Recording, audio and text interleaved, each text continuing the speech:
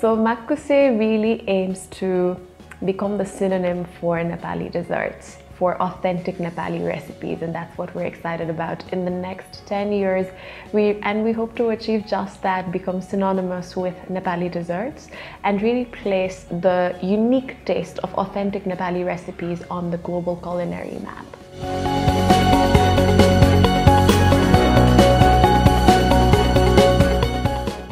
Well, your first business is always very challenging, especially when you come from a mindset of a very job-seeking mindset.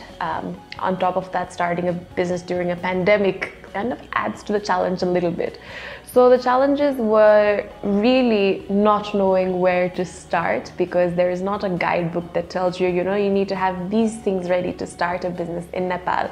A lot of things are still based on mouth to mouth. So, referrals for lawyers, for registrations, just finding out what needs to be done was a challenge. And then, of course, there's all these different things to manage, right? Because in a startup, you are the head of finance, you're the head of HR, you're kind of the head of innovation as well, you're the operations head as well, you're everything. So managing those different roles and balancing was a challenge.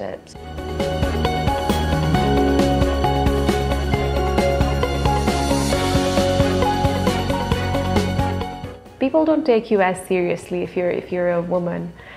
Many times people ask me, are you the brand ambassador for Makkuse? And I'm like, no, run it. I run it. So people find that a little hard to believe. So yeah, sometimes you have that, you take people by surprise as well, maybe, because you have that conversation and they're really not expecting you to be the head of something. And so that is definitely very different. It is fairly, sounds so cliched, but it is. Workplaces are so male dominated.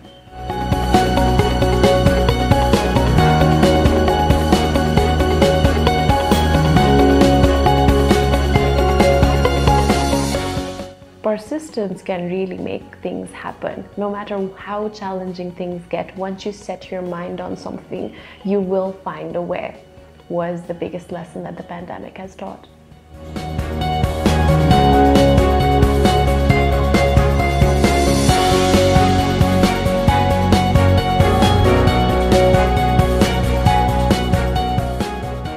I enjoy creation and problem solving, and I enjoy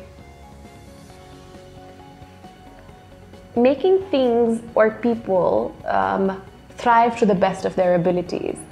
So creating gutpak and pushtakari, but the best gutpak and pushtakari that's out there. Growing a team and making them the best version of themselves, which in turn enables me to become the best version of myself. So that constant growth daily is what really makes me happy. And of course, all of that in turn makes a happy customer and makes them perhaps the best version of themselves.